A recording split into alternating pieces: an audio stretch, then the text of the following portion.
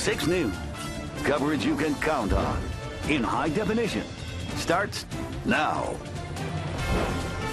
Thanks for joining us. Just a few hours ago in Center County, another alleged victim of Jerry Sandusky stood on the courthouse steps with his family and attorneys after filing a legal request asking the state attorney general's office to reopen their investigation into the sex abuse accusations.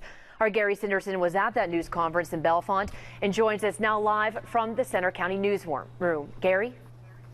This is an unusual case on several fronts. One of the main factors here is the time frame, the date involved. This alleged victim making the new claims against Jerry Sandusky says he was abused by Jerry Sandusky while attending a Penn State football camp back in 1988 at University Park. The Attorney General's office has already said no. One,